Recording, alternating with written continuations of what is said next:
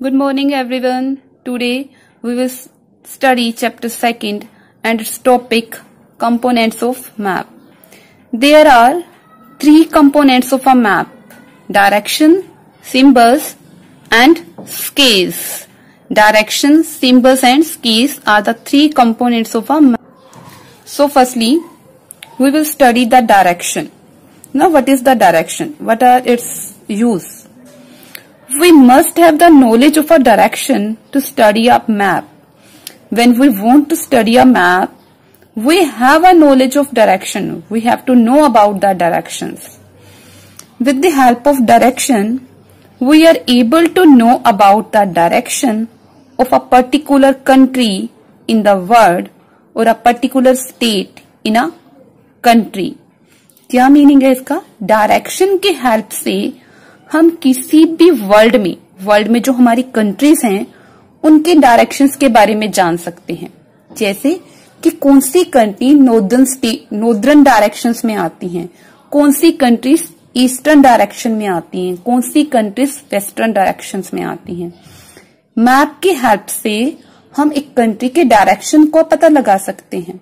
ऐसे ही एक कंट्री में उसके स्टेट्स के डायरेक्शन का पता लगा सकते हैं. लाइक हमें पता लगता है कि कौन सी कंट्रीज नॉर्दर्न कंट्रीज हैं, कौन सी साउदर्न कंट्रीज है, कौन सी ईस्टर्न कंट्रीज हैं. How can we know about it? With the help of direction. With the help of direction we are able to know that this particular country is a northern country, this particular country is a eastern country. In the same manner, with the help of direction, we know about that this is the south side state, this is the northern state, this is the eastern state. Like we say Tamil Nadu is in a south. How can we find it? With the help of direction. Okay? Like I am showing you the direction. You all know that there are four main directions: north, east, south and west. There are four main directions, and in addition to these four main directions, there are also sub-directions. One is north and east direction, south and east direction, south and west direction, north and west direction. Now, what is these sub-direction?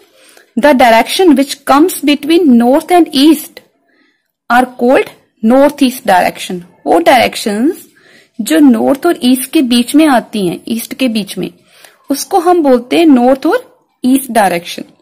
In the same manner the direction which comes between south and east is south and east direction. Similarly south and west direction, north and west direction, these are our सब directions. Now map की बात करते हैं. On the top of a map there is a north. On the bottom of a map, there is a south. And on the right side of a map, there is a east. And on the left side, there is a west. It means that the countries at the top are the northern countries. The countries at the bottom of a world map is the southern countries. The countries on the right side of a map is the eastern countries, and the countries that is on the left side of a world map is the western countries. In the same manner, the states on the top of a country, like India के, अगर हम India के map की study करें तो उसके top में जो भी कंट्रीज आती हैं उसको हम क्या बोलते हैं कि ये नॉर्दर्न स्टेट्स हैं. जैसे कि आप पिक्चर में देख रहे हैं अपने मैप की. ओके, उसके टॉप में जम्मू है, कश्मीर है, तो वो कौन सी कंट्री स्टेट्स है? नॉर्दर्न स्टेट्स हैं. और जो नीचे हैं श्रीलंका, जो हमारी कन्याकुमारी है, ये सब क्या कहलाती हैं? साउदर्न स्टेट्स कहलाती हैं. ठीक है. लाइक वेस्ट की साइड में गुजरात आता है, तो Gujarat is a western state, Assam is a eastern state. इसकी हेल्प से हमें पता चलता है. ओके, क्लियर हुआ? Now, I think you are able to know the direction of a particular state or a particular country in the world. ठीक है, अब आप पता लगा सकते हो कि एक पर्टिकुलर स्टेट कौन सी डायरेक्शन में है कंट्री का, और एक पर्टिकुलर कंट्री कौन सी डायरेक्शन में है वर्ल्ड की. So now I am giving you one question for doing as a homework. Now you have to write the direction of the flowing states with the help of India's map. आपको India के map की help लेके ये find out करना है कि Jammu and Kashmir is situated in which direction. It is in north और south. कहाँ पे आता है? ऊपर आता है अगर जम्मू और कश्मीर तो कहाँ आएगा? नॉर्थ में. और अगर नीचे है तो फिर कहाँ आएगा? साउथ में. तो ऐसे आपको फाइंड आउट करना है. कहाँ कोई अगर सेंटर में आता है, इन दोनों के बीच में आता है, तो आपको लिखना है north and east. I think you can able to write the direction of these state. You have to do this in your notebook. Okay? Okay. Now we will study the next component, which is symbols. The next component is symbols. It is not possible to show the actual shape or size of different features like roads, mountains, bridges etcetera on a map. Map पे किसी भी चीज को actual shape में दिखा देना और actual size में दिखाना इम्पॉसिबल है. एक्चुअल शेप में हम कैसे दिखाएंगे रोड्स को? रोड की शेप नहीं दिखा सकते, उसको एक्चुअल साइज में नहीं दिखा सकते. कितनी बड़ी होती है, माउंटेन्स इतने बड़े बड़े होते हैं. तो क्या मैप के ऊपर हम एक्चुअल शेप में दिखा सकते हैं उनको? No.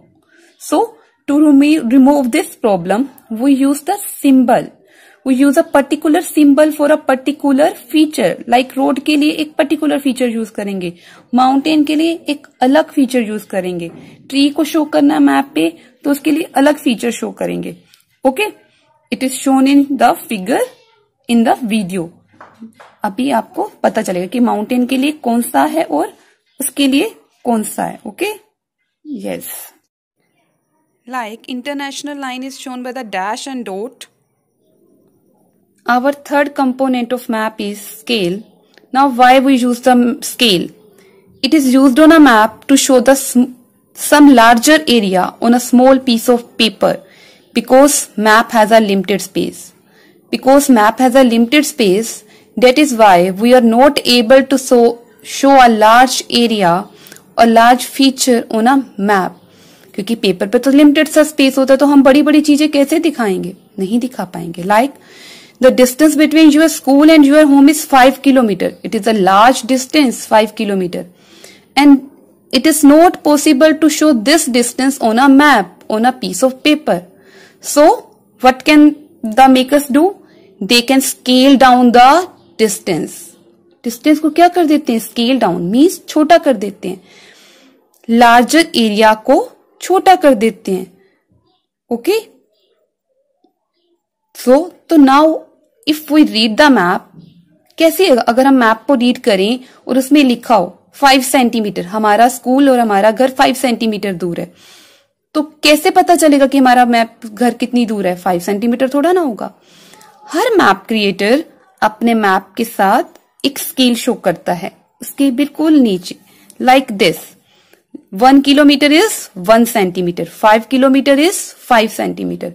If in your map it is shown that your school and your home is 5 centimeter from each other, then it means it is 5 kilometer apart from each other. Okay? कहीं पे 5 centimeter लिखा है तो नीचे उन्होंने लिखा होगा 5 centimeter का मीनिंग क्या है? 5 kilometer. तो हमें पता लग जाएगा कि हमारा घर और स्कूल कितनी दूर है? 5 kilometer. I think you can understand the components of map. Okay. Thank you very much.